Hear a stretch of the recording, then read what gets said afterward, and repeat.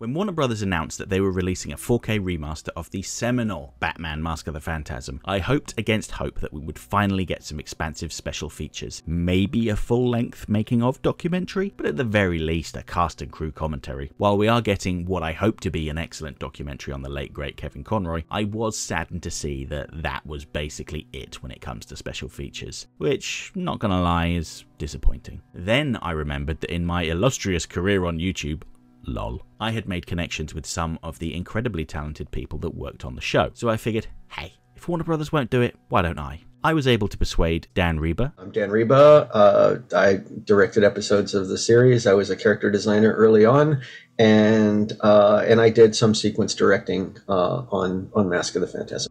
Brad Rader. I'm Brad Rader. I was a storyboard artist on Batman all through the first year and a half. I don't know. I didn't make it all the way to the end. And Kevin Altieri. I am Kevin Altieri. I was on Mask of the Phantasm. I was a sequence director and storyboard artist, and I stole all of the Joker scenes.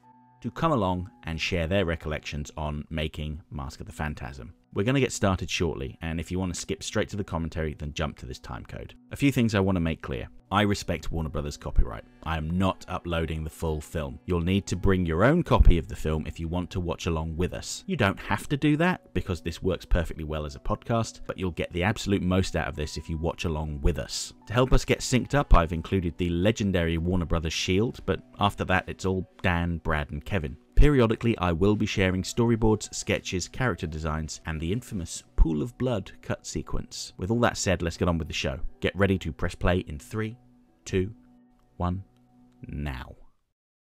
You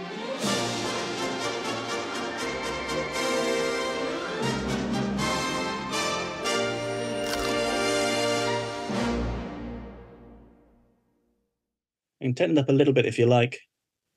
I mean, we will have to talk over it, but you know, you still want to. Yeah, and this opening sequence, when they were talking to us about doing the movie, that we're doing a movie, they said, and we're going to get CG, you know, we're going to get computer animation. And we ended up just the opening credit sequence. Yep. With the magnificent Shirley Walker. Yeah, it's brilliant. Brilliant piece of music. Yes. Yeah, I read an interesting fact about this, that Shirley put in the names of people that worked on the music that weren't allowed to be credited. So it's kind of like to hell with you, I'm putting them in anyway. Well, it's everybody, actually, credited or not. I think it's everyone she knows that was involved. Yeah. Yeah. Well, the thing that's interesting about the CG was that we were also told that we would be able to use this cityscape later on, and it was like, those oh, wonderful it'd be great. names. And we never. Oh yeah, hey, I know those guys. And that didn't really happen. We didn't really get a chance to use this CG city ever. So it's kind of, oh well. Yeah, and well, and I was going to just say that Eric and Bruce were actually more the producers of the movie, although they did do their own sequence directing. But they kind of got bumped down because executive producer position was taken over, you know, so executive producers, you know, and then the original executive producers became producers, and then so on and so forth. Bruce boarded this sequence, the whole opening part. And you see, oh, broken glass, something that we're not allowed to do on Saturday morning. There, punch to the puss. Right, 2 punches right to the face. Again, things we weren't allowed to do. And there's alcohol. Again, other things we weren't allowed to do. So, and real guns. And the gun shooting, yes, you know, in the shot with him. We weren't allowed to show that back then. So he's already violated all the rules. This is not a kid show. And girls on the wall. And girls. Sexually explicit. And that I don't think they would have let us do that. No, it was just too mean. It's just too mean. So.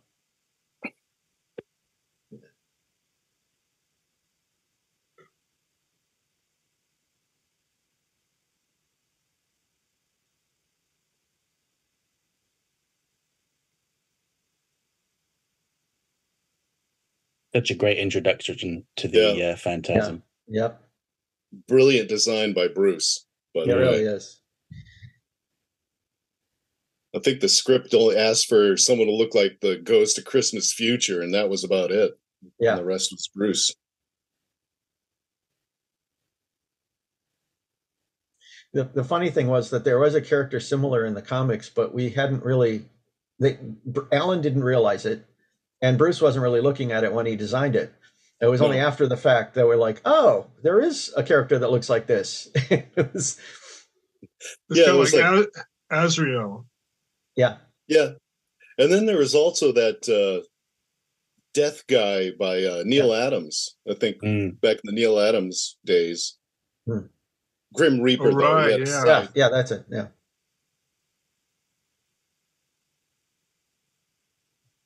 Yeah, there's that wonderful shadow scrim that you put in the corner of the screen that was introduced on Leather Wings that we used a lot of to make the films look noir. Overused it in some episodes, but yeah. And I was gonna I noticed that what you're screening here is actually the square version, almost like the television, the original cut, which is how it was originally boarded. Right.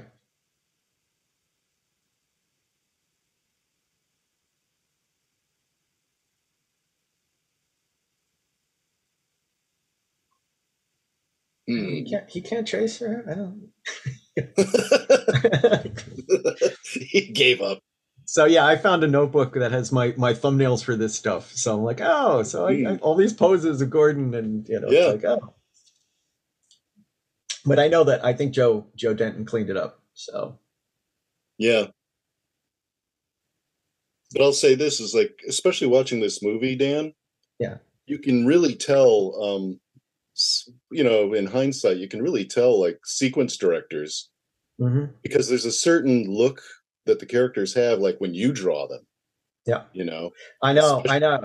There's stuff like way Boyd draws the Bruce Wayne. That's like, okay, that's very Boyd. So. Yeah, and same with Frank. Yep, Frank Parr. Yeah.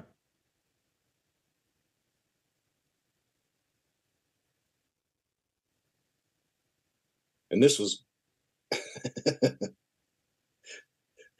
and this was all before cell phones and stuff were ubiquitous in society. Yep. Google. Oh, and by the way, I just wanted to say how good Hart Bochner is in this. Because I mean, there's all praise for Dana Delaney and all, but actually I was at the recording when Hart Bochner was recording. And these expressions, I don't know how purposeful it was on the board artist part, Dan. But I don't know. Yeah. But it's like what an oily voice he has. Yeah, I know. And he is the son of the mayor.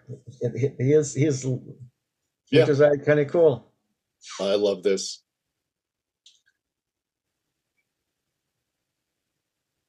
Bruce Wayne being Bruce Wayne, the Playboy. Didn't see that much in the show. No, you don't. I think Craig Kelman did those girls, I think. Yeah.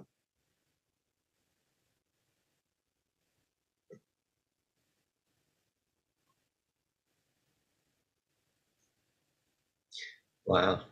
Yeah. I forgot Veronica Freeland was so angry with Bruce. Yeah. They worked it out later on. Yeah. She ends up taking him shopping in Harley's Holiday, and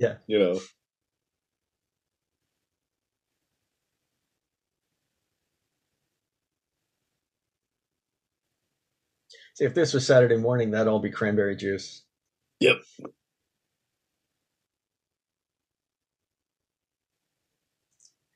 What a weasel. This. Love that line. Brilliant. And just the performances. This looks like Boyd. Yeah, that's Boyd for sure. He And I drew that painting ages ago for the series, and Yeah. you know, I didn't paint it, but I did the drawing for it. It's like, is this? It's interesting to hear how you recycled images, because that's such Mhm. a central image for these flashbacks. Mm-hmm. Yeah. And I just wanted to say for everyone in the audience, and just like to allay everything, this is all of this, not just the flashbacks, but all of this is pre-Batman the Animated Series. Mhm. This is before the adoption of Robin. Dick Mhm. Grayson shows up. So I see the whole thing as like a prequel Yeah. to the whole series, which I thought was brilliant. Was a brilliant idea by Alan Burnett, and it was all Alan Burnett's concept. Yeah. This was Ronnie Del Carmen's board. Yes. So, and I don't know why his eyes are so tiny. His eye pupils seem too small in this shot, but in this sequence. But it's very. I think It wasn't like that in the board. Nah, well, oh, that's true. He does, but it looked good when he drew it. It was like it looked on model, you know. Yeah, but it's kind of the difference between TMS and the Korean studios in general. Yes. Not always, but they, especially in this, in my opinion, the Korean studios really, really worked off the boards. Yes. Really did. Yeah. Yeah. And the Japanese studios will put stuff on model and kind of fix things. Yeah.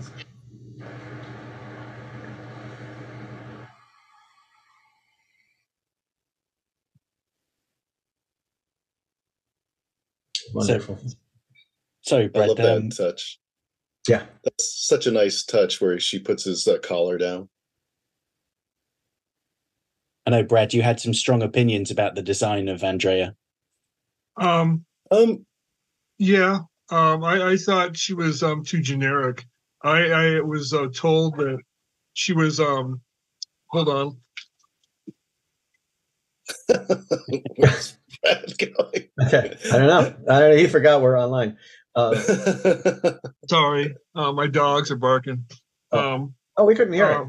Good. I thought Bruce's designs were too generic, that she was like based off of Lauren Bacall. So I went and rented a couple of Laserdiscs of Lauren Bacall movies and sketched her for spent an evening freeze framing and sketching her, and then worked off of that instead of Bruce's models. And nobody said anything about it. And then when it was animated, they put it on model. So I guess no harm, no foul. Yeah. Yeah, but and when you did your sequences, Brad, later on, people will see it when there's the revelation. Right. She was a much tougher character, so the Lauren Bacall kind of expressions and takes really worked. Mm-hmm. Yeah. Yeah. Also, well, but we also need to like fake out. She needs to seem more delicate because we don't want people to know. Yeah. By the way, this was boarded by Butch Lukic. I believe Frank directed this sequence. Yeah, but this is all Butch's boards. See, I forgot that. I did the Topps card art for this scene, so I got to look at the boards a lot because we had to pick the angle to draw for this. Yes, influenced by Beverly Hills Cop. Yeah. And I love seeing the Beat Cop version of Bullock. Yeah, that's awesome. Early Bullock. I love that's the spit take. his first time seeing Batman, though he doesn't even know it. He doesn't like him even now.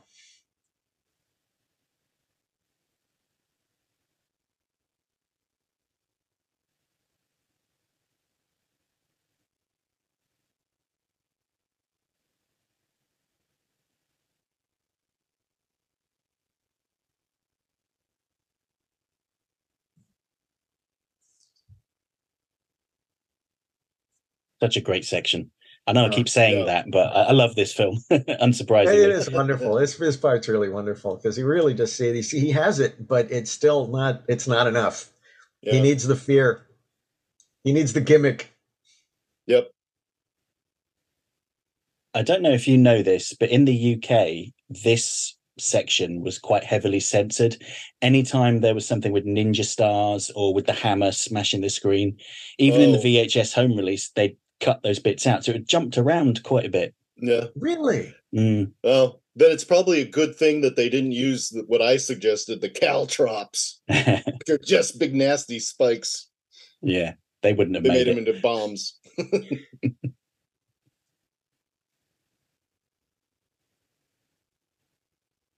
And I also wanted to just point out Kevin Conroy, his performance.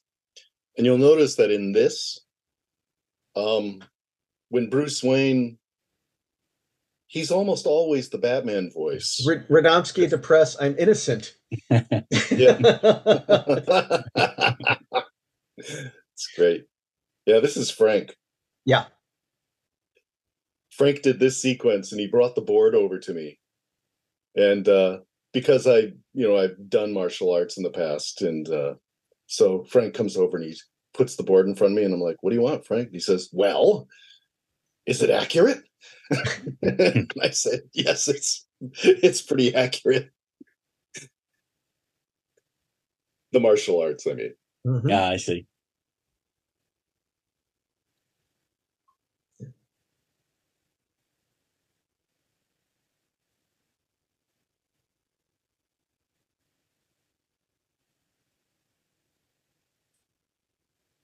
That was a real throw.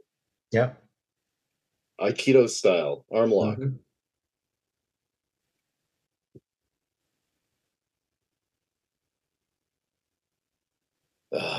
Oh my goodness. Yes.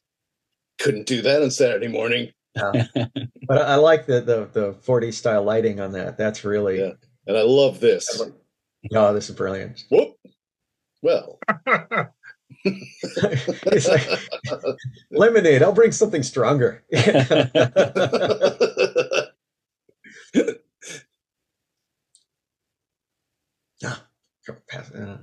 Time passes. Oh, and that's Bambi. Yes. That's right, because Bambi is mentioned in yes, Wings. Exactly. Bambi, is it? Yes. So the dark-haired girl is Bambi. Yeah. Voiced by Arlene Sorkin.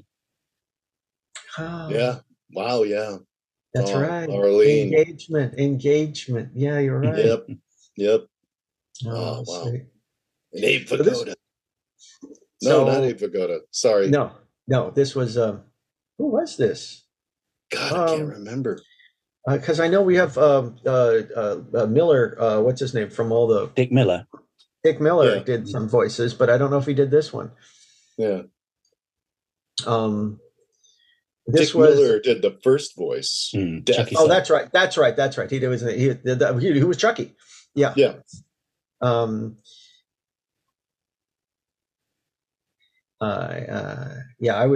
I supervised this. Doug Murphy boarded. Mm-hmm.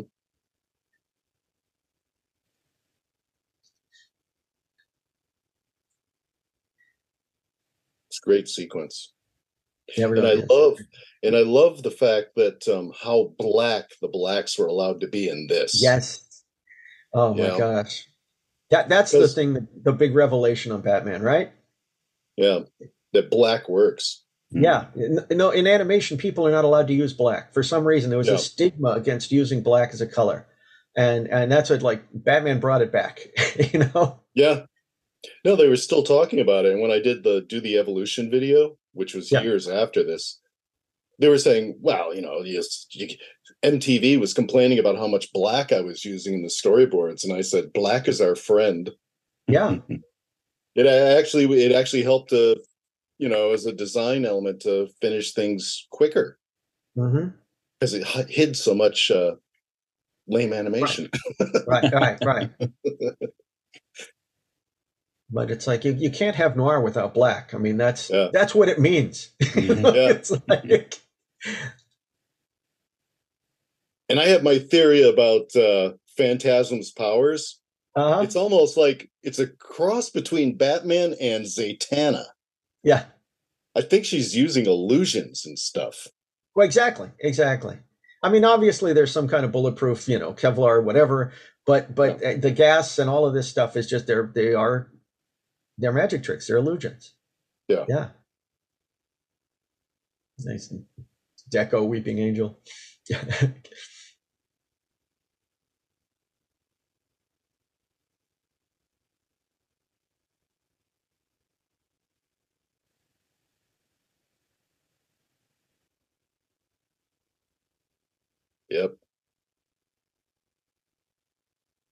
Oh, Nice touch.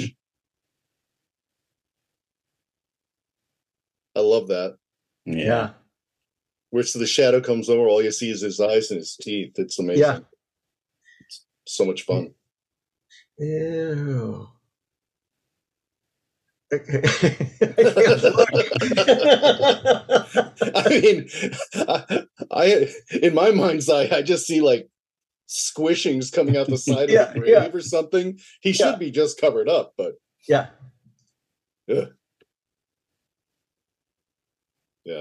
This is Abe Vigoda. Yes. Oh, he was wonderful in this. Yeah. And this is Mark Wallace. Oh, right. Yeah. No, because in the flashbacks, we got all of the Abe Vigoda stuff, which ties into the relationship because they were at the same recording with all of the flashback Joker stuff. Mm-hmm.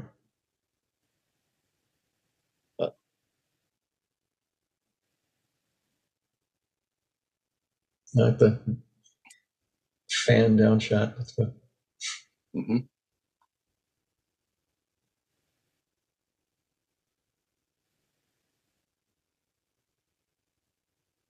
Slime. Yeah.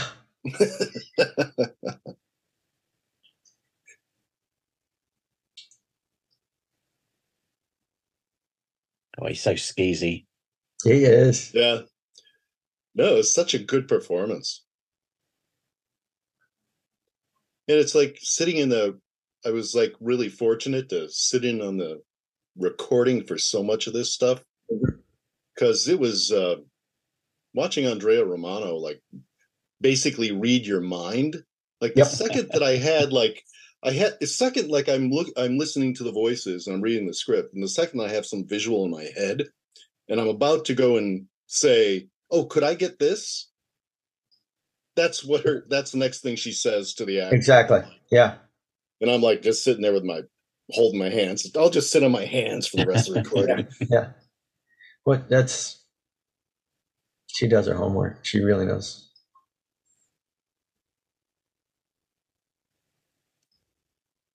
Yep. There goes the secret identity.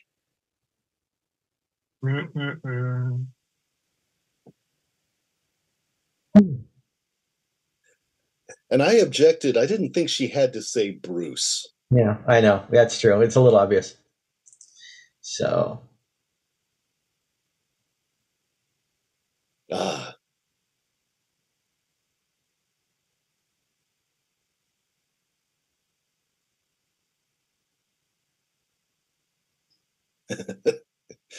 This is yours, right, Dan? It's Kurt's, but I did some notes on it. Bruce and I went over it. So this was, I did a bunch of this. So this was the shot we borrowed from 2001 to make it clear that he was reading lips. And then it turns out that Gary Lockwood gave that idea to Kubrick. So I found that out at a convention talking to him. So it's like, we were inspired by you and your film, and it was your idea. That rain's very nice. Not Two-Face Part 2 nice, but still pretty nice. Yeah. Yeah. Two-Face Part 2. That was the rain pattern. I think that Sun Min did do a lot of this movie, though, for Don Yang. The same people who created the rain cycle you're talking about. Right.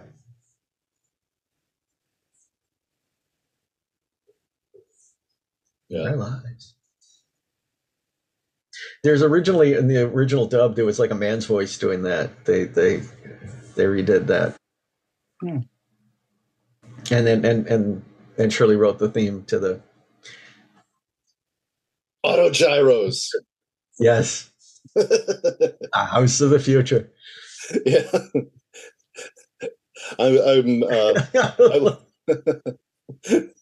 I insisted on auto gyros.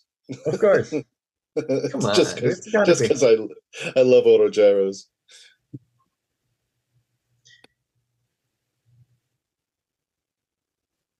God, I can't remember who did this sequence. I don't remember either. It might have been Greg Davidson. Really? Was he boarding on it? I think he did. He did layouts. He was doing layouts, but I think on this they may have given him a board to do. Okay. I was going to say it was odd that Bruce and Andrea are walking away from the car, and then he turns around and sees it again. So it's like, well, what were they looking at before? Because we didn't have enough backgrounds to like fake somewhere else. So yeah, but I just noticed it the last time I saw it. And if I was going to critique anything that's coming up, Brad, kind of answering what we were talking about earlier about the fight that's coming up. It's just like. Basically, my objection is that Bruce Wayne, he kicks ass. And then these guys are all happy and they escape later on, and it's like, what are you hooting about? Right.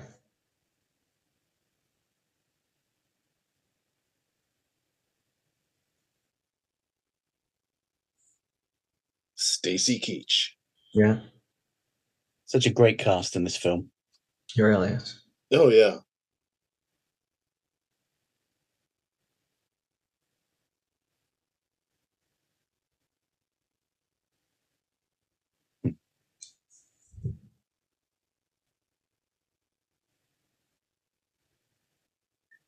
Yeah. Again.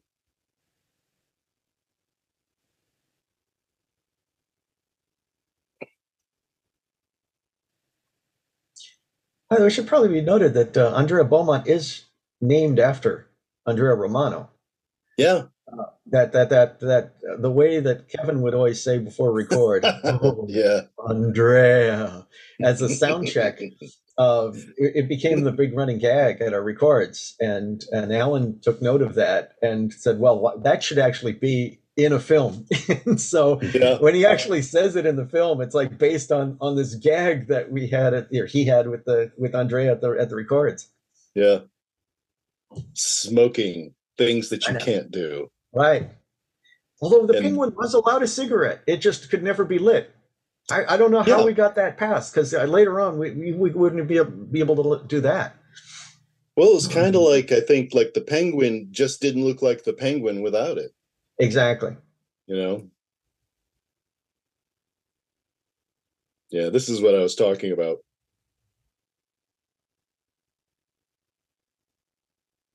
And I think this was Frank.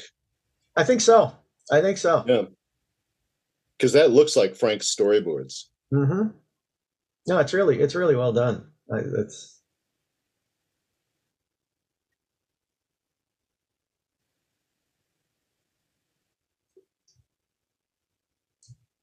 Ow. Yeah. Yeah, I find the design of these goons quite interesting because they look like they've stepped out of the Wild One. Exactly. Yeah. That's the idea. That was absolutely what the idea was. This is the past. So that's the Marlon Brando gangster goon. Yep. Yeah. I mean, that's the whole thing, is that the whole series is supposed to not take place in our timeline. It never really made sense to have computers, to me, except for him. Yeah. Now you look at this. Bam! Right in the face. Yeah. Yep. Okay. This is what I was talking about. And I don't know how this could have ended otherwise, but it's just the fact that now he's concerned about his girlfriend and a couple of busted ribs, but and I just go and I say, what the only false note I said is how happy these guys are. Well, they got the money. They're happy they got the money. They don't care about the other thugs. Yeah, they're just laying. Their buddies are just laying down, face down. It's like he just, yeah. Yeah, it's funny because it's like I wasn't clear initially with if he was like concerned like for her safety, or and then I realized no, he doesn't want to reveal himself to her. He's giving it away that what his vow is basically in front of her, and he's like, oh man, do I pretend to be a wimp, or do I actually Batman it up here?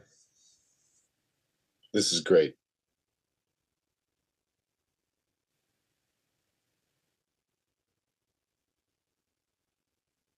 I don't know if this fact is true or not, but I'd read online that this scene was the only scene to not have any rewrites done at all. So Martin Pascoe submitted the script and it was unchanged, according to him. I don't know. That makes sense. Oh, this is that looks like Computer Rain to me. That upshot. There was no other way to do that back then, and we did have digital. Yeah, and this scene right here, I think this was Boyd, but Kevin Conroy's performance is it's incredible. Yeah, I wish he just shut up in honor of Kevin Conroy for a minute. Mm-hmm.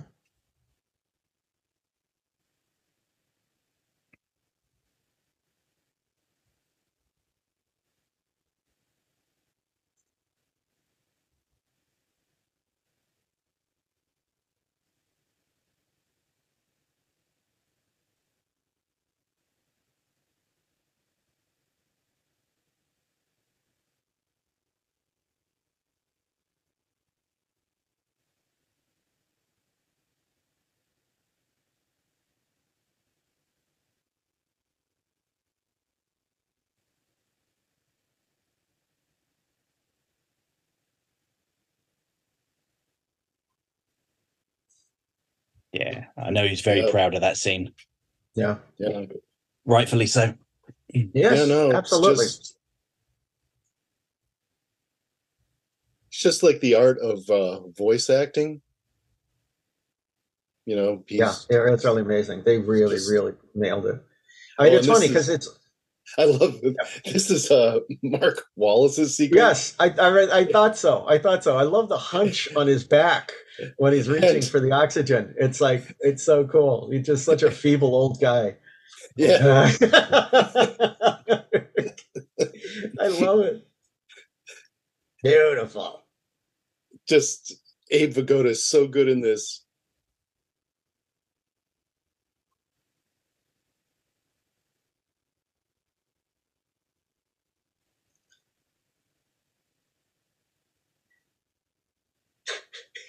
Yeah. It's like spit on him. He's so disgusted. And I love this end shot. I have to take credit for the very last shot here. I drew just the last shot, this one. Yeah, I remember that. Just he's sitting there with his mouth hanging open. O'Neill. Adams, Toledine. Yeah, Adams and O'Neill. Okay. I wonder who those guys are.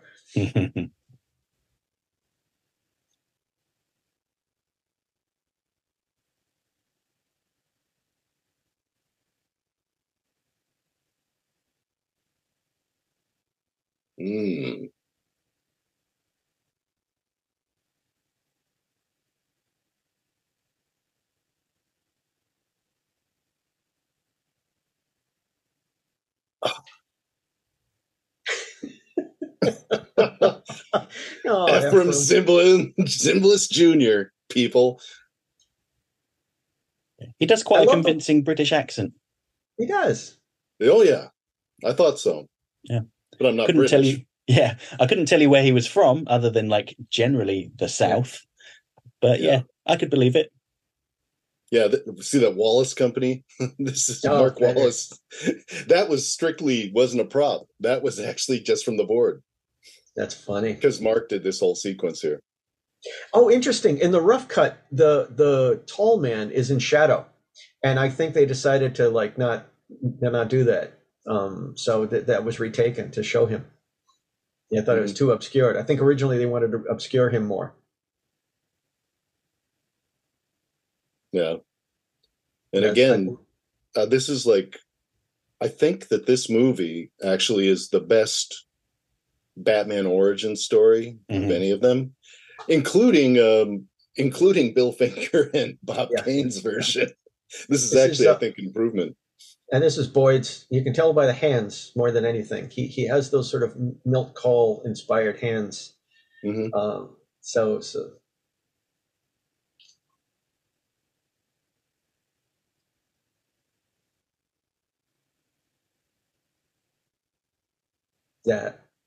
that's very, very, very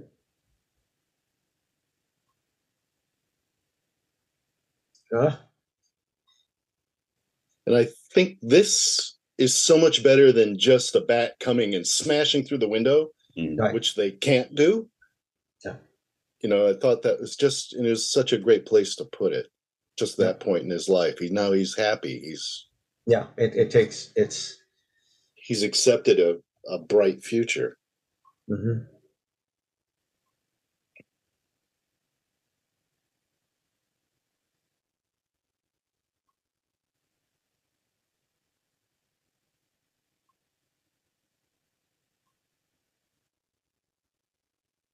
Introduction of character here.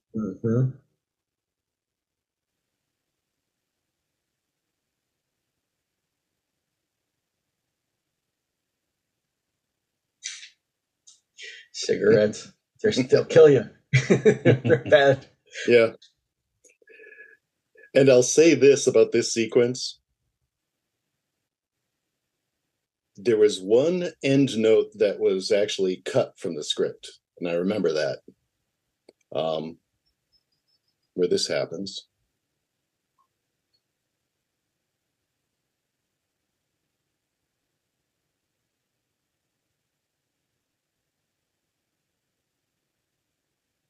And then in the script, he crushes it, looks up to heavens and goes, "No!" Like Darth Vader. And it's like, thank God they took that out. Yeah. The vow, the curse. Yeah. It's no longer some, And this is so good. Yeah. The music is excellent. Oh my God. Yeah. The feels. It's so neat because now it's like, this is a real tragic choice. This is not a happy thing. It's not this creation of a hero. It's like it's an obligation. It's the end of his happiness. It's the end of his happiness. Yeah. It's funny. Originally, we panned up his body. Interesting. They altered that. Yeah. Yeah. In that picture, the tall man wasn't visible for some reason, and it was kind of a goofy choice. This is where Bradley Rader comes in. Awesome. It kicks in. This is so good. And I'm just going to take credit for, I know where to put the talent. What I know to excel at. And this is so good. Well, I realized I was playing the Joker like Bugs Bunny and Sal like Elmer Fudd or something. Yeah, I love the little. Yeah, still a little vestige.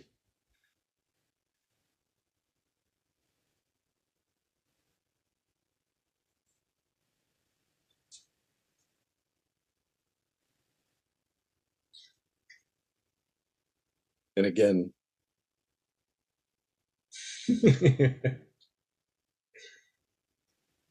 And I just have to say to everyone out there, I am so sorry that none of you got to see Mark Hamill perform the Joker. Oh, I know. Because it was so much fun to just watch him.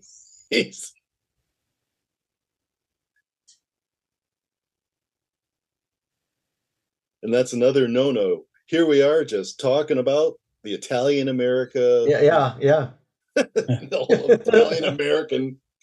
I'm Italian American, Altieri, and I'm not offended. No. So is that why Maroni wasn't used in Two-Face? Well, you couldn't really refer to the mafia at all. Not on Saturday morning. Not on Saturday morning.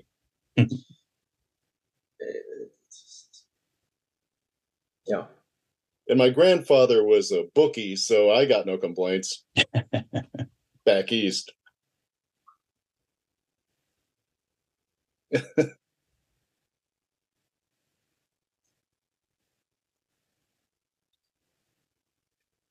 as a storyboard director, I don't think I ever gave you any instruction about any of this, Brad. Well, I know that the thing with the robot chopping like sausage was a beat that you were into. Oh yeah, but this is you.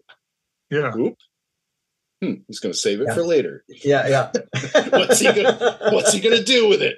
I don't know.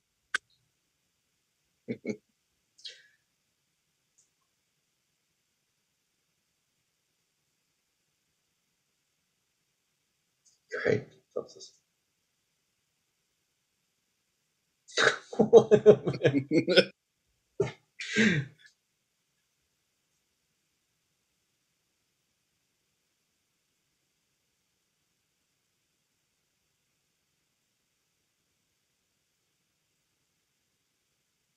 Awesome.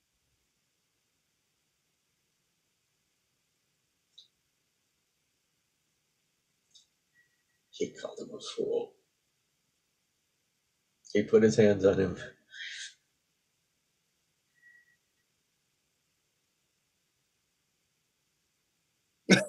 And again, that's pure Brad. I knew that you... Well, one of my disappointments on actually most of my action adventure stuff was the timing was never right. It's like I just want to, it's like there should have been longer holds and quicker actions. Everything's just sort of like smoothed out and evenly paced. I mean, I remember that The Simpsons was airing. The first season of The Simpsons was airing when we were working on Batman, in 1991. And I was like super impressed with the timing they got on The Simpsons. I mean, that was the kind of timing I would have wanted on this stuff. Well, but we got it on the TMS episodes. Exactly. And the difference is about like a couple $1 million added to the budget makes a big difference. Oh yeah. Huh. Our budget here was strictly the same budget we'd always been working with. Huh. Just expanded into a feature film. But I know what you mean, because I would have liked a longer hold before Batman comes in. I'll at least get a drink in there. But again, we're dealing with a feature. There's we don't have that much time. So, no. It's like this could have used some more air. Yeah. I think this was Kurt. That's such a good line. The best. It's like, yeah. And does Batman still think he's got a secret identity at this point? Right. It's funny because I have the rough cut of this stuff, and it's like they retook the heck out of it. It's so much better. The animation actually was improved. The first take, there was so much of this was reanimated. Yeah, and this is Mark. Yeah, this is Mark Wallace again. Yeah. Because I just knew it's like he would revel in like the grotesque. Oh no! This was mine. This was Kurt, really? I believe, because we forgot the smoke. Smoke, and I remember doing this scene. And really? And I was like, why did we forget the smoke? How did that happen? But people kind of whoops. People have come up with, I know the color's wrong here. That was the original, I don't know why they didn't correct that one. But it was originally pink. But I don't know why the smoke was missing in that shot. I think we kind of logic. Oh, that's right. That Phantasm has to seem more vulnerable or whatever. I don't know what, but I don't think there was a really good reason for it. Yeah. It was just forgotten. But And don't tell anybody. And this is my big objection coming up. It's a really well done sequence. Uh-huh. Some of the better animation, but god damn it. Where did this flying saucer come from? The Batwing. It's an excellent design, but just the technology is so far beyond anyone in the world. You know? It's a Harrier. It's a hover. It's No, it's a flying saucer. He can just leave it flying. It'll land itself. Oh, it's got an autopilot. Alfred's like doing a remote control from the Batcave. Actually, that would have been a good cutaway. Just Alfred sitting there with a cup of tea, sipping in a cup of tea. So there's the Zatanna thing you were talking about.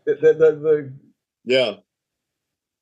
It's like, wait, when did it land? He should have had it like fly off and then come back later. But we wouldn't have a movie if that happened. Yeah. As I said, I do love the spotlight on him. That's really.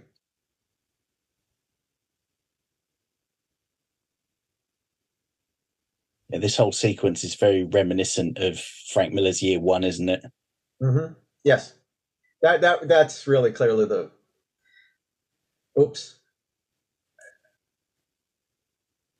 That guy's rather bloodthirsty.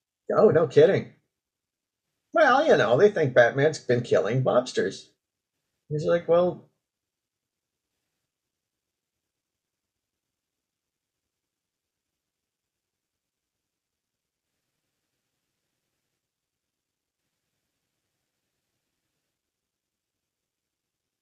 That vehicle. Yeah. That one that was a real vehicle that was in our neighborhood that we actually would drive past and see. Yeah. It's funny. That was a cool thing about cool thing about Hollywood in the 80s and 90s was all that stuff was still hanging around. Yeah. Like that was from the World's Fair, by the way, 1938 World's Fair. That they built a fleet of these wonderful vans, and we appropriated it for the show. Somebody was restoring one in our neighborhood while we were working. Now it's immortalized in your show. Exactly. Yeah, they put a line there. Originally, that was a glare, and they added the "you jerk." And originally the beams were too hot. They retook it to make them a little more DX'd. Yeah, and after on Leather Wings, we never got to let him bleed, and he does in this. Yeah, I know. He bleeds a lot in this film.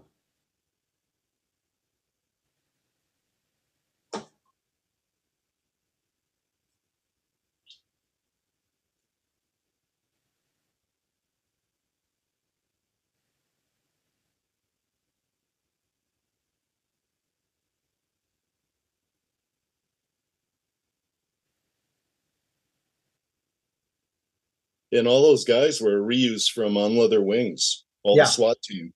Yeah, which Brad helped a lot because we had so many of them.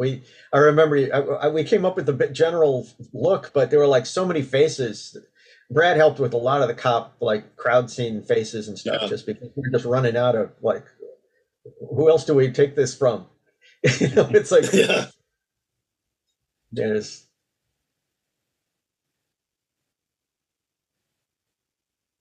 Andrea. That's the Andrea line, by the way. That's the one that Kevin immortalized with all the records.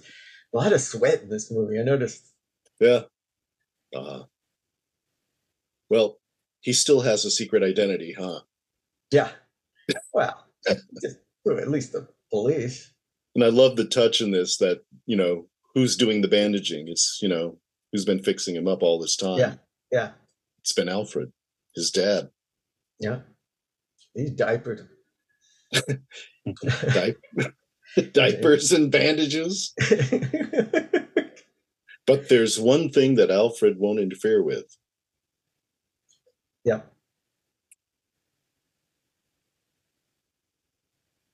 Say this is.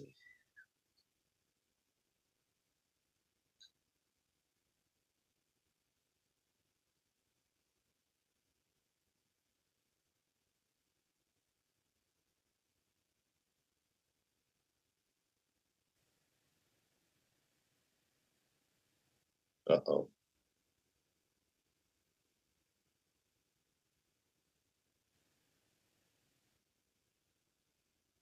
Yeah, Dick Miller. Yeah.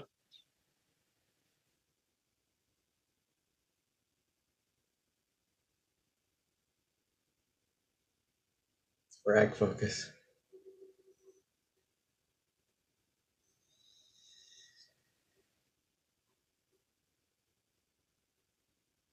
And I love that music too. Yeah. Although I swear that was taken from Star Trek. Dun, dun, dun, dun, dun, dun, dun. Never noticed that before. Just little touches here and there. I like the fact that he has respiratory illness later on. Yeah. And he smokes the most. So it's like this movie is educational. Smoking is bad. Yeah.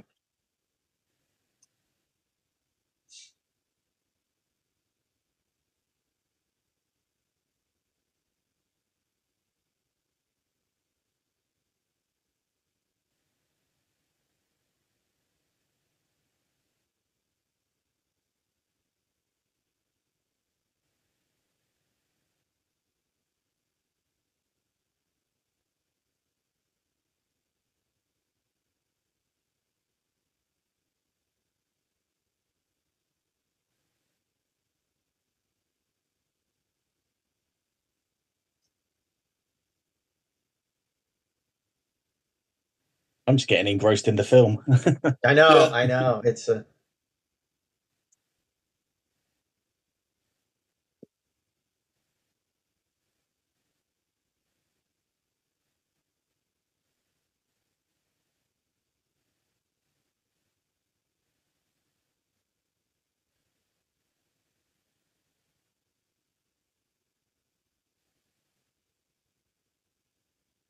See, this was quite a neat little misdirect Yeah. that completely fooled me when I was a child. Yeah. No, it works. Yep. And this is where Alfred shows his true worth. Whoops. Yep. No. He always does.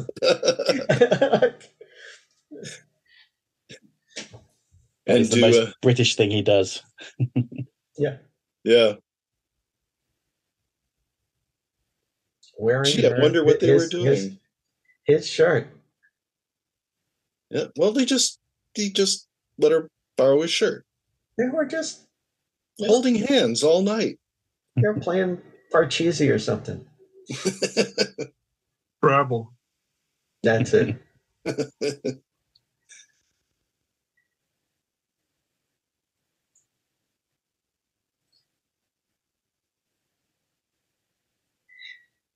I came up with that bit. I wanted the kiss to be longer and then be interrupted by her elbow like hitting the horn and be startling. But it's like with the shorter kiss, it didn't really read that well.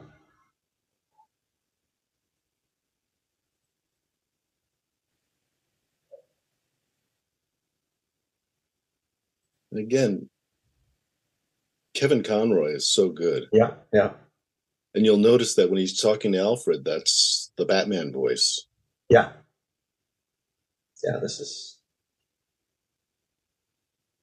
a vow, that cursed vow. That damn painting. Damn it, Dan. Yeah. So this is, I bored all the seconds. So that's why that picture couldn't be in shadow. It wasn't. Yeah. And originally they were like all red pencils, and it was like, no. It has to be the one that he picks up when he realizes,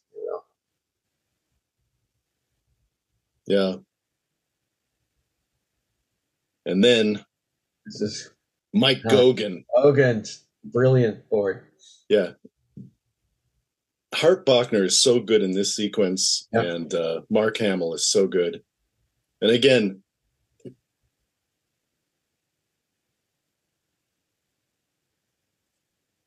it's like the Frankenstein triple close-up. Yes, exactly. Like the James Whale. And this is particularly well animated too. They really we lucked out that a good crew got it.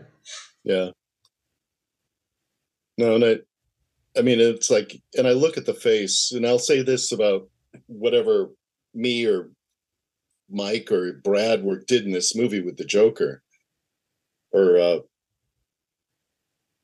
just the fact that all the movies have, like, he has this frozen rictus grin. Mm-hmm. You know, even all of the live action ones, and yet here, you know, he's got a fully mobile face. Exactly. The grin is him. Exactly. Right. He's like more like Cesar Romero, where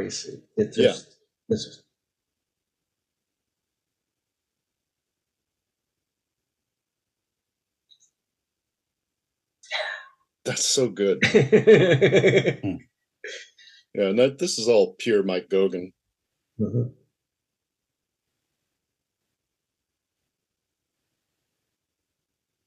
Arturo. This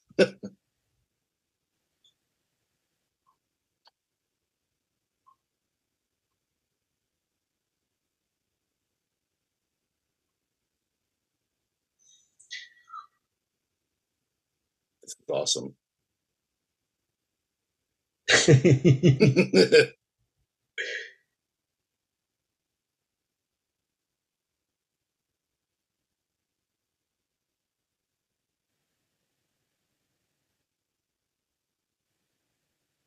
really interesting how the Joker figures out the Phantasm's identity before anybody else.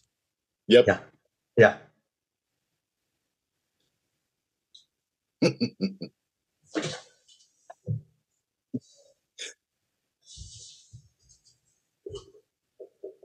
This is so frightening. It's awesome. Yeah. So do you know if that shot with the shadows there, was that kind of self-censorship or just an artistic choice? Just artistic choice. I mean, I talked about it with Mike, but that's pure Goguen. And then this, and then you'll notice like there's the building storm. Yeah. It's always raining around this hospital. Yep. It's been raining since Two-Face.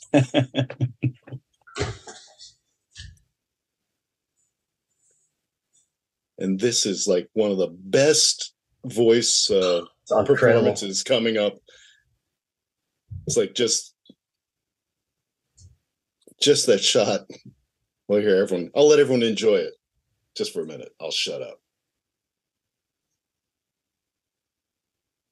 The lighting. Yeah.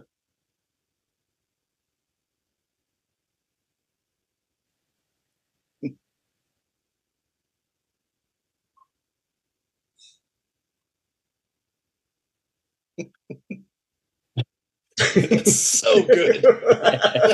That's just such a good line read. Yeah.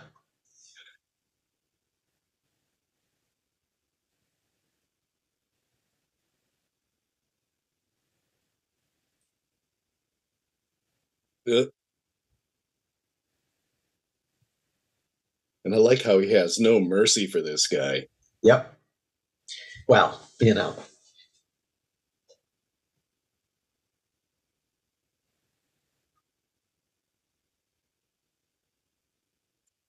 And again, to give the script such credit, it's like, it's such a good film noir like storyline with dialogue and everything. Yeah.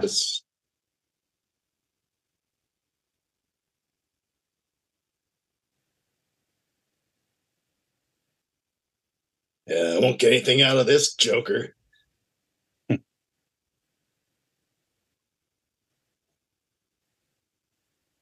Oh, yeah.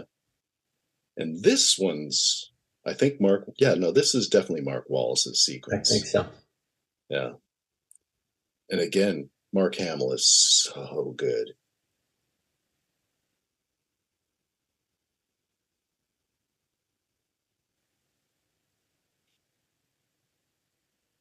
Yeah, everyone was so great in this. There's not a single weak link.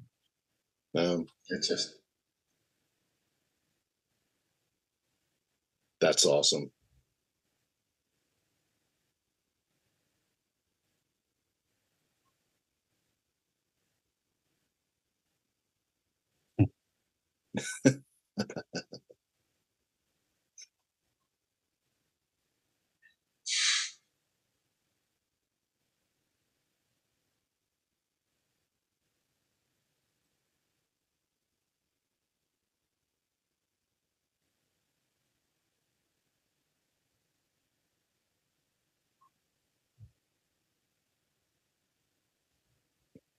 And that was the bomb from Harlequinade. Right.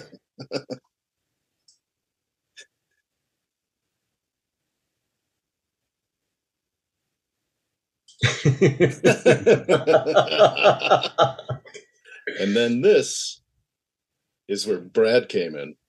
Right. Oh, nope, not yet. Well, yeah, but it's like, I think we also did this. Oh, no, maybe. No, I didn't. She's in France. They got baguettes. Just Yeah. so you know. No, actually, I think I gave this one to Mark Wallace. I think you're right, Brad. The flashback. Grabs an apple. Yeah, Sopranos stole that from us. Yeah. Where he picks up the apple and eats it. Yeah. Yeah. Yes, the bologna. The bologna. Yeah, you're right, Brad. The bologna was my idea. It's such a great game. Oh my gosh, he pats her on the. Oh. Yeah, but oops. He saves it though. Yeah. He does tuck it away. Yeah, he loves her. He just uses all. He wants to keep all pieces of the robot. Yeah.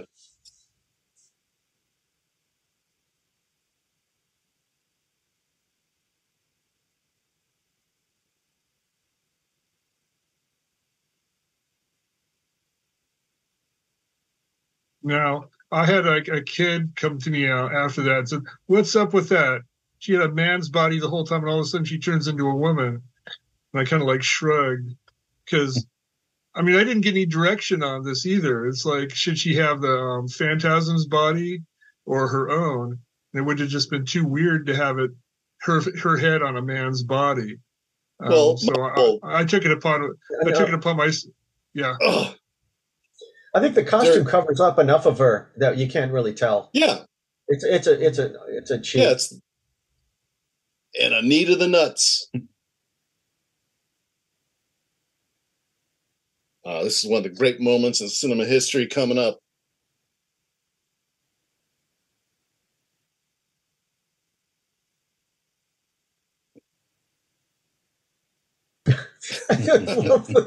Here we go. Ooh. Yeah, the cleaver. No, the bologna. I love. He had a choice. And now it's his turn to jump out a window. I just realized it's like the tables have turned. Everyone gets to smash glass. And in the script, no, go ahead, Brad. Well, this was difficult to stage because I had to plan out how she could not be immediately sucked into the wind turbine. So I had to stage it so there'd be in the way that she could stuff in the way that she could grab onto and stretch it out long enough for Batman to ride in on the motorcycle. And you'll notice how the music, there is no music. It just kicks out. It's and that's Shirley. Yeah. You wait for the moment when the music kicks back in. There. Yeah.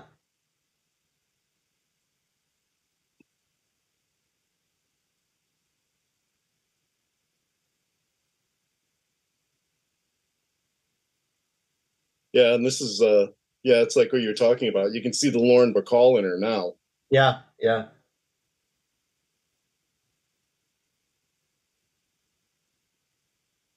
And I don't remember what the script said about ending this, but I know we came up with this, right, Brad? With the cycle. Obviously, it's here, so somebody came up with it. Well, you drew the son of a bitch. Well, yeah. This is great. Darn. It's just that finger snap ends everything. It's great.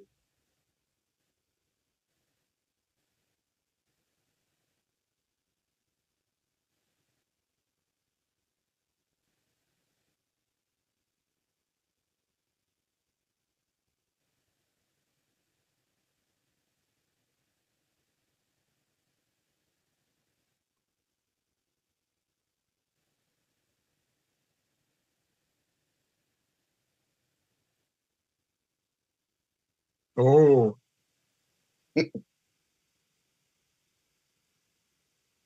thought that was a little unfair of her, though, because he really isn't out for vengeance. Well, but it doesn't appear that way. So And she is a murderess. yes, but they took everything from her. Yeah. and they were bad people. And then it's coming the sequence that the script, by the way, you'll notice like the exterior stuff that we've just been watching is all gigantic stuff, very Dick Sprang. But what I wanted to do was the miniature city that I saw when I was a kid, when I went to the World's Fair. WB? Yes, and that was from the storyboard. Yeah. No, and I just wanted to do the minute. I wanted to do Batman and the Joker as King Kong versus Godzilla. Yeah, and it is such a World's Fair thing. I think all the World's Fair, the 38 one had a miniature city, and as well as the 65. So it's a thing. Yeah.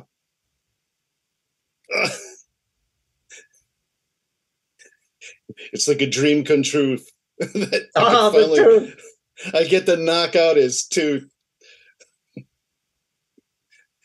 And the Joker's really enjoying himself. Oh. He'll just get a new tooth. It doesn't. And I'll say in the sequence coming up, there were cuts that I really wish weren't made. Batman takes a beating here. Oh, reference to surfing. Exactly. That's like, well, Kevin has to board a surfing guy. Yep, surfing skateboard culture gets one knock in there.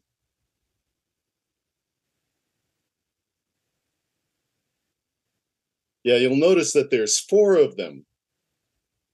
Right. Now here's 3. And there's 2. Where'd the other one go? Oh. Where'd the other one go?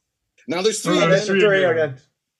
That's because there was 3 or 4 things that were actually animated where Batman gets sliced up like 2 more times.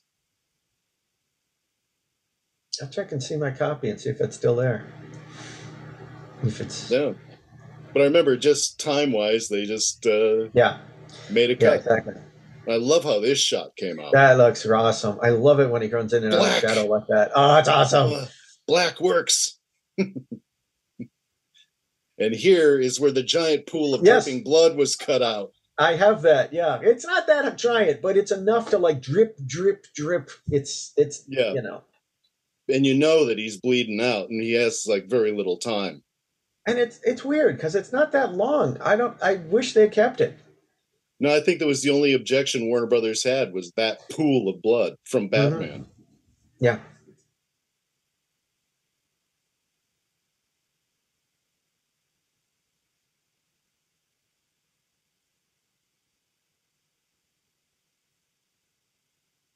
Yeah.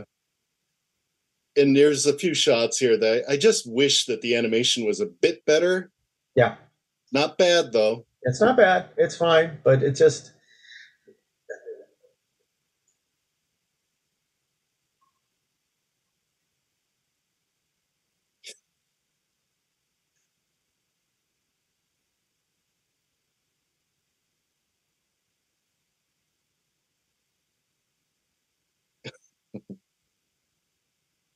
And then there's a sequence coming up that was cut out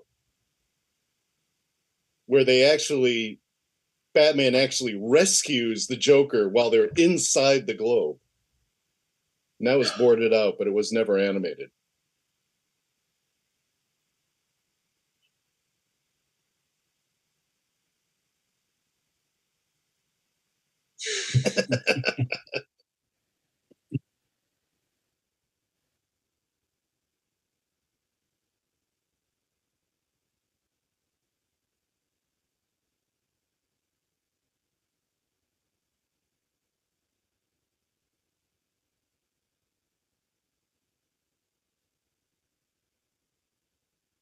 Oh. And here's something that I tend to do almost all the time. Blow everything up at the end. Yeah, no. It's like a bad habit, but it was actually written into this script. Yeah. It's the big tire Ferris wheel from the 65 World's Fair. The Firestone.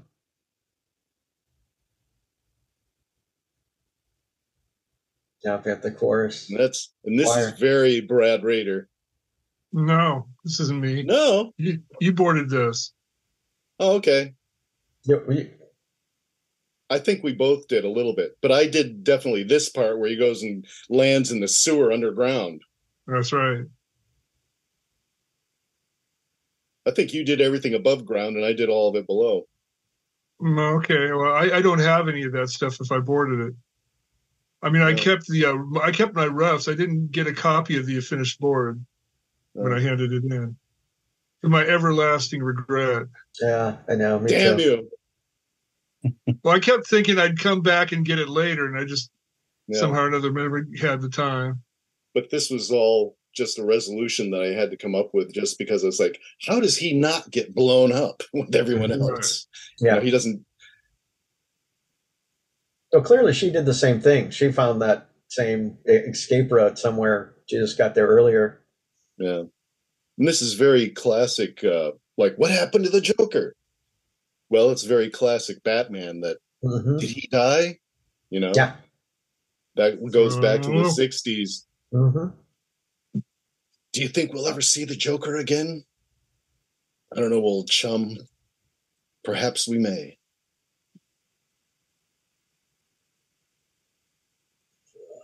His dad. No. And again, I have an objection to this version of the Batcave, where there's all those trellises and stuff. Whereas we just had a tunnel with a turntable at the end. Yeah. Which made more sense. Look how small that is now. The Batmobile wouldn't fit on that. Oh, that's true.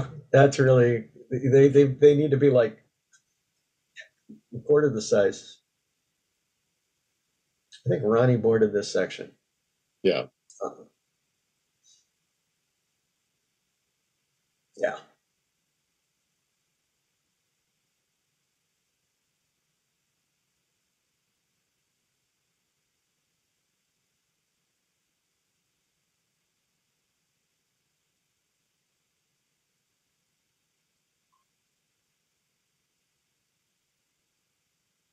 It's a little bit obscure, but that veil is supposed to, make it very obvious that she's in mourning. Yeah. No, I read. Yeah. Eventually. Ah.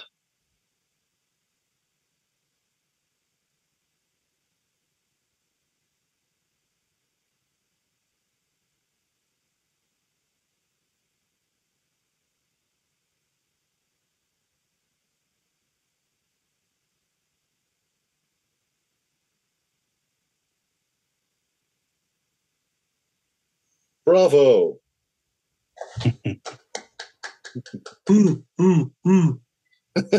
No, and there was the Yay, Kevin Conroy.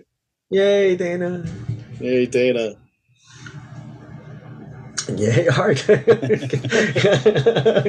it's like he's so good in this. It's like it's unbelievable. It's like, and Hart Bachner was not a quote unquote voice actor, but he was, again, hats off to Andrea that she just knew who to put in the role. And Mark Hamill as the Joker.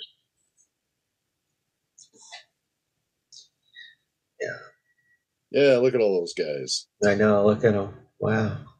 No, Jeff put it on this too. I forgot what he Yeah. did. Duck Rabbit. Oh, yeah, you're right. Greg did. Yeah, I see all that. Yeah. Well, what do you Yeah.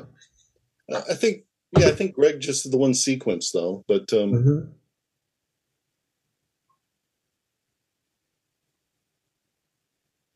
yeah, and this song, it's weird. This is like, who's singing this? Tia Carrera. Yeah, that's it. Tia Carrera. It's like, and where did, it's like, why did they pick her to sing the song? She does a beautiful job. She does. But I don't even think she was in Wayne's World yet. Really? I don't think Wayne's World had come out yet, had it? I don't remember. I have to look that up. I'm not sure. But anyway. Yeah. Yeah. Just watching this with you now, it's such a tight film. There's not a wasted moment. Everything is necessary. You can see why so many people think it's the best Batman movie, full stop. Yeah. Yeah. I mean, not to pat ourselves on the back, but I think that's absolutely true. I think it's also the best Batman Year One, and it's the best Joker origin story, because this makes sense, and I give Alan Burnett total credit because he came up with this plot. Yep. But it makes so much more sense that the Joker is a hired thug. He's part of the gang. He's part of the mafia, let's say. But he's a hired thug. And whatever happened in the Red Hood, whatever happened after this, it's a very short step for this guy who goes crazy to just assume his old job. But now he's going to be the boss. And he's survived all the other bosses. And that's the weird thing about this movie, too. It's not weird, but the thing about this is, like, one by one, every member of the gang is killed except the Joker. Right.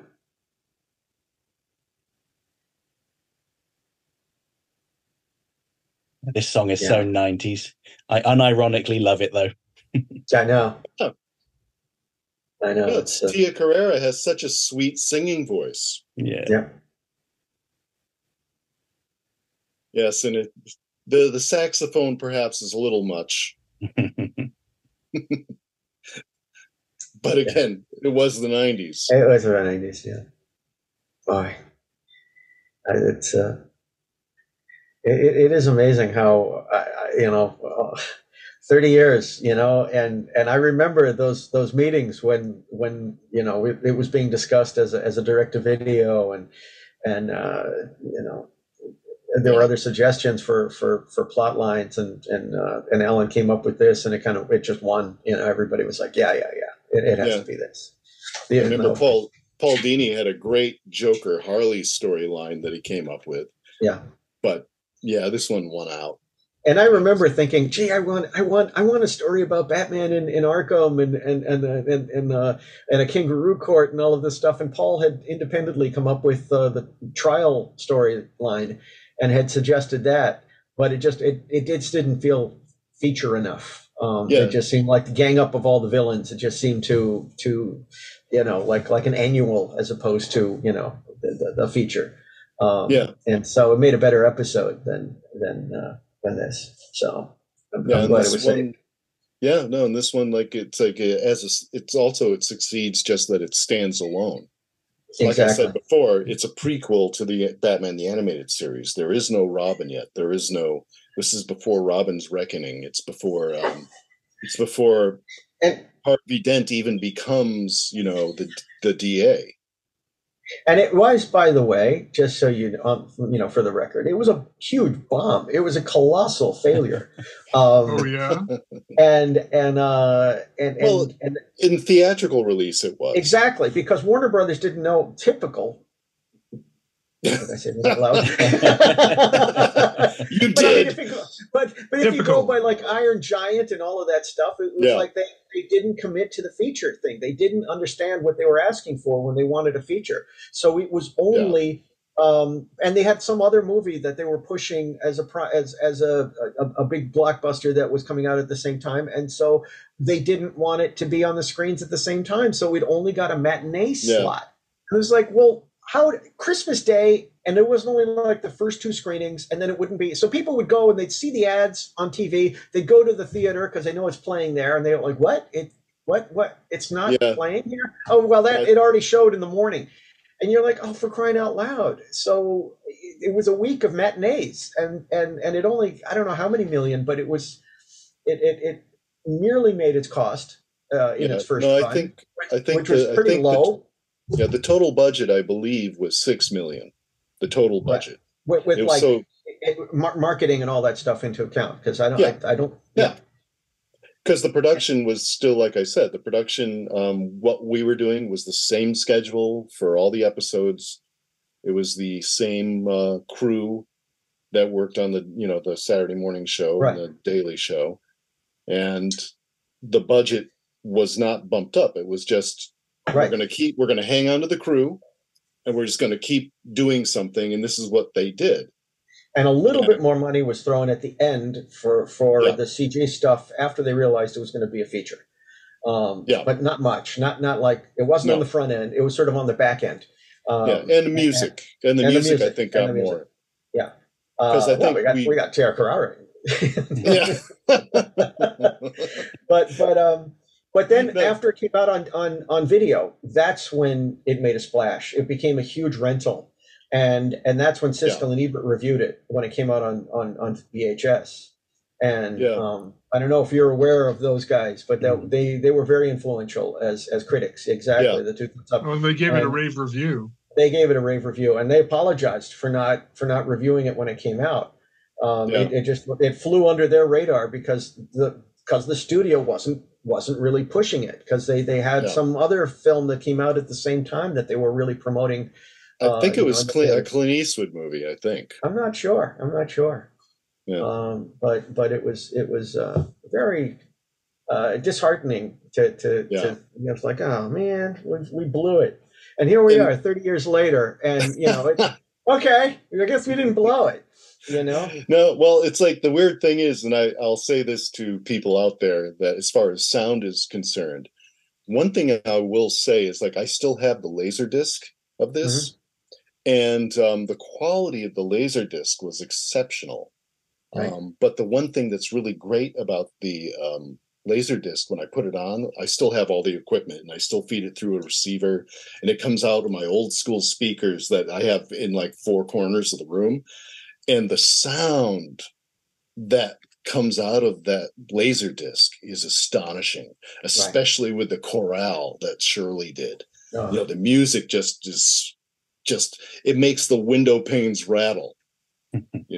It's so Warner Brothers marketing dropped the ball, but as far as producing what the first release, like the VHS quality of this, and it didn't come out on DVD for a long time, but that laser was exceptionally well done, and it's a nice package too. Mm-hmm. So there was some things that Warner Brothers really did right. Mm-hmm. They just didn't. I think that I remember I heard it said that Warner's reaction to when they were asked, like, why aren't you advertising this thing more and giving it a broader release? And the answer was, well, this is merely an advertisement for the direct-to-video release. And that actually was an attitude. And it's like, and there is a point to that too, but I think they did underestimate how well it would have done with theaters. Mm-hmm. Yeah. But of course, Dan and I are merely directors, so we're not involved in any of those discussions. No. We are just picture drawers. And very good ones at that. Thank you. I was just going to say as well that this 4K release is, I think, the 5th time I've bought this film. So VHS, DVD, Blu-ray, digital, 4K. Yeah, 5th time. Wow. Wow. Wow. And you'll have to get that HBO Max subscription when they actually put it on. Yeah, we've already got it. So you paid for it again. Yeah. Warner Brothers are bleeding me dry. Yeah, no, but it's like, so in hindsight, it's just, Warner Brothers wasn't wrong. I mean, they ended up making quite a lot of money off of this. Yeah. Yeah. Yeah. I mean, it was the stepping stone for all the DVD directive DVDs that they did later on. It was sort of like, then they did Sub-Zero, and then all the rest kind of came on the heels of this. So clearly it made money, and it encouraged them to do more later on. Yeah. Just not theatrical. So yeah. And where would we be now if this was a giant success in the theater? Oh, we'd have big heads. Yeah. we just have larger heads. Just like David McCallum in Six Finger Outer Limits. Yeah. Outer Limits. Well, anyway. Well, okay. I guess we're at time. Any final thoughts you want to share before we call it? Brad?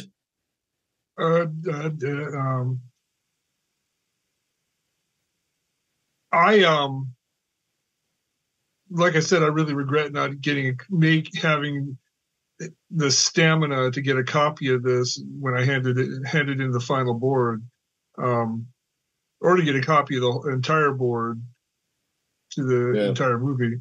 Because as a Xerox machine, though, you would have been there for like 5 hours. Well, I mean, I remember the day I finished working on it was the day that the whole crew went down, because we were our offices were in the Sherman Oaks Galleria, and they had a movie theater as a part of the mall, and the whole crew went out to watch the second Batman movie, and I stayed in the offices finishing the storyboard and babysitting somebody's Saint Bernard puppy, keeping an eye on it while I finished off the storyboard. And I finished it at 5 o'clock or 4 o'clock or 5 o'clock after people had been coming back from the movie. That was the second one. And the Tim Burton. And I just wanted to get out of Dodge, because that very weekend I was going to be starting drawing a limited a mini series for Dark Horse that I spent the rest of 1992 and all of 1993 working on. Right. And so I just wanted to get out, and I regret it in retrospect. And I really, you were talking about you're a mere artist, not mere directors, and the execs never asked your opinions on marketing. And a weird thing, when I was directing on Batman and later on Gargoyles, I had enough artistic control that I thought of myself as being the director of my own little segment. And it wasn't until later in my career when I started looking on the primetime adult animated stuff like King of the Hill and Bob's Burgers that self-opinion was, I was disabused of that opinion. Now it's like, you are just the writer's wrist. Okay. Yep. Yeah. But back in the good old days of Batman and Gargoyles, I felt like I had a very large degree of artistic control over the proceedings. Yeah. Yeah. And that was one thing that wasn't the case before. I mean, even at Deke, we had a bit of autonomy on stuff that we were working on to some degree. When, at least, unless Michael Straczynski was controlling Ghostbusters. But other than that, we had a lot of control over what we did, and we exercised that with a lot of responsibility. But we all, we just had fun doing cartoons we knew would be fun. Yeah. And Batman, Bruce encouraged that. And so did the network to some degree. They weren't as precious with the scripts. They let us do what before that, I'm telling you, they would look at a script and they'd look at a storyboard, and if things were different, you'd get notes from the network going, why does it say this in the script? And they do this in the board, and you'd have to go back and do it like the script, because that was the way things were always done. And now, on Batman, we had more freedom to flex and tell a cinematic story. And we're working with good scripts. Let's not make any bones about that. They were fine. It's just that we just knew how to plus them and make them more visual. And also we're playing to the animation studios that we knew they were doing. Yeah. When you got a studio like ACOM, you knew there was only so much you could get. And then when you knew it was going to TMS, you knew you could relax a little bit about it. Right, and right. Actually it's board more and ask for more. Well, it's funny because... Yeah, go ahead, Dan. Well, Bruce had a bunch of rules about like how Batman is depicted, and we got it. We understood, because and it was based on Adam West, of all things, where you never see Adam West without the cowl. You see, he's either Bruce Wayne or Batman, and you don't actually show that transition, because we want to mythologize him to some degree and really focus on the separation between the two, so that when we do see it in this movie, it makes a really big impact. He's really, and the few times that he did it in your show, it was always for a reason. You break those rules and it stands out. But when I was like doing Blind as a Bat, and they were like, oh, and here we get to see Batman put on his cowl, because they love the whole thing, how Neil Adams would always draw Batman without the cowl in the Batcave. And we're like, no, you demystify him that way. We really want him to be mythic. So we'd always like show him putting on the cowl in shadow. We'd always, and the writers never got that. They were always sort of like going, here are the artists being all indulgent, and you're like, no, it's a visual. We want to mythologize the character to some degree. Yeah, it doesn't happen until Ra's al Ghul shows up in the Batcave. Right. That's the first time, and that's and again, it's a vulnerability issue. That's why it happens.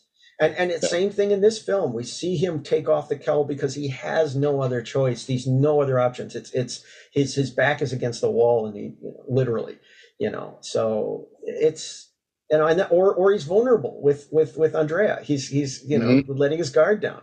So it's this is the film where that happens the most. So all I got to say, well, there's one thing that I have to say about this is that there's the Batwing, right? The cops have captured it. Does that mean that Gotham Police now has advanced technology? No. That's one of my problems with that's one of my few problems with the movie. When he finally gets home, he hits the auto, the autopilot, and it just like a couple of cops fall off. It takes off. It goes home. So yeah, and of course I don't know how he gets to the point where nobody can track it, where it must be in stealth mode or something. So nobody knows where. It's a Foo Fighter. It's a flying saucer, man. Yeah. Anyway. So Brad, I think you were going to say something a second ago. Oh, well, on one hand, the scripts were good, and on the other hand, I mean, Kevin referenced Michael J. Straczynski on the first season of Ghostbusters. He did. Where somebody did. So it was referenced. I did. Where he was extremely controlling. And we had to go back and redraw to fit the scripts, which was problematic because the scripts were, just timing out the dialogue for the 22-minute episode. Frequently, the scripts would be like 20 minutes.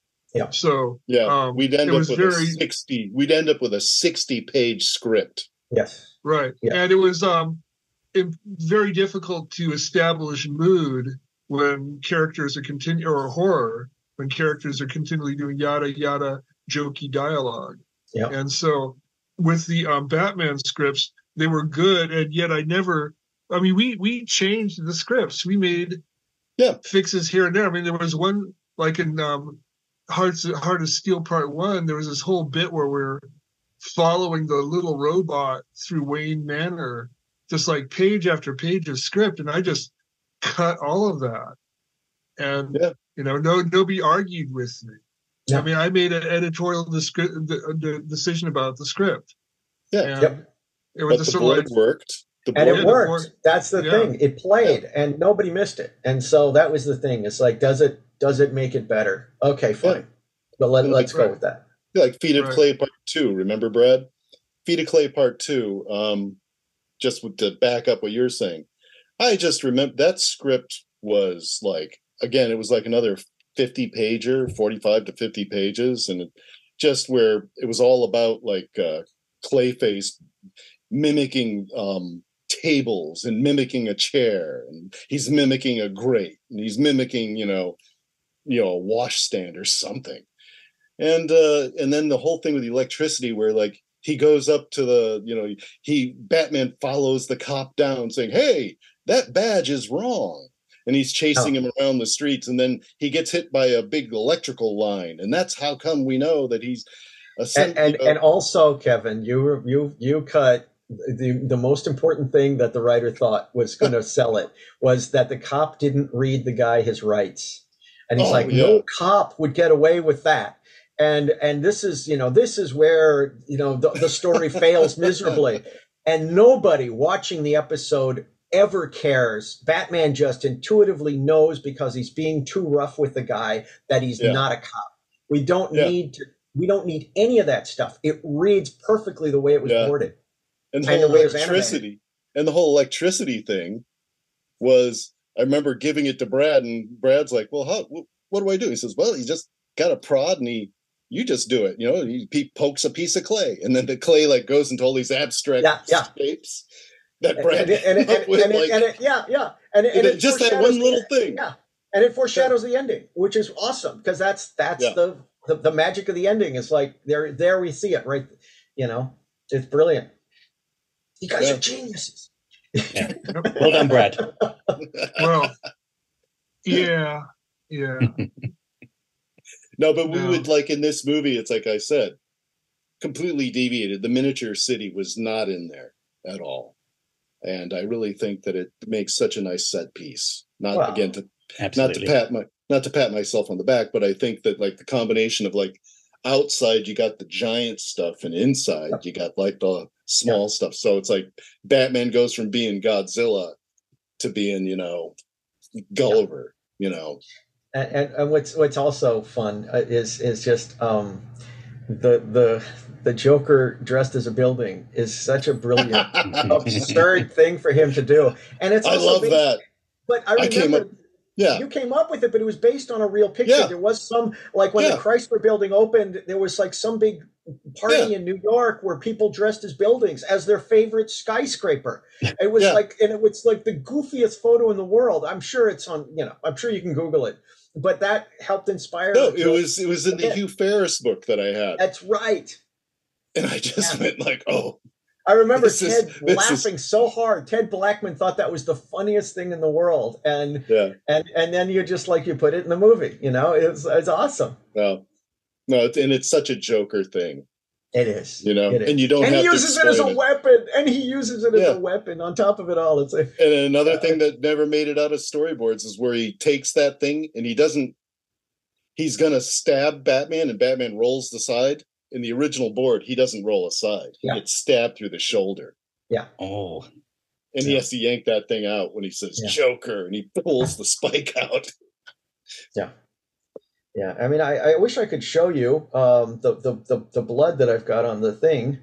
I don't think it reads on my phone, but that's the shot.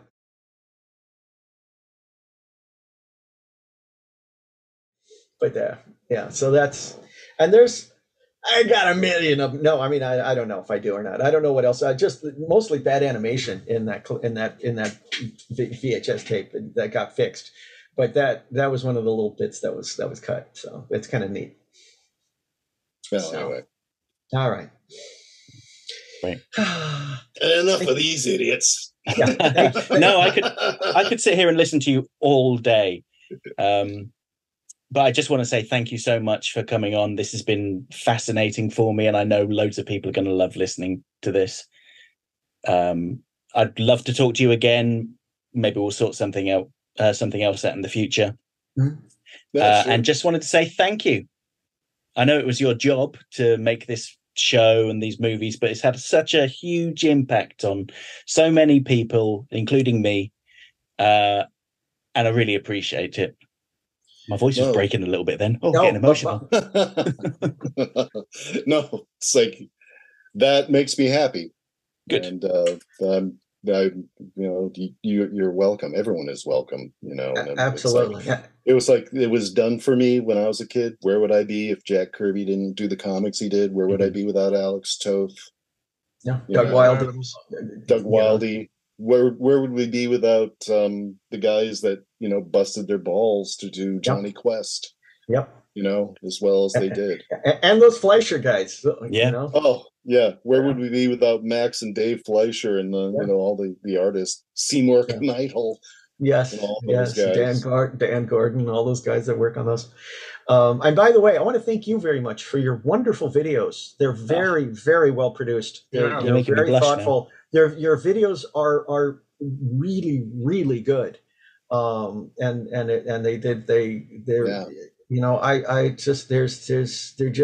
all wonderful. So did you see the one that Luke did of I sent him the cut storyboard from Heart of Steel Part 2. Yes, I did. He that was brilliant. I built an animatic with sound effects and keys and truck-ins. It's extraordinary. Like, wow. Yeah. No, I know. It's amazing. To do that with my own storyboards. I know, right? Well, I'm glad you liked it. We got to hire you for that stuff. I've already got a job. My boss won't let me go. It's really nice. But yeah, thanks again, and I really appreciate your kind words there. I'm really bad at accepting praise, so how do I end this call? Well, I got errands to do, so I can. Cool. Yes. Right. Well, have a great rest of your day.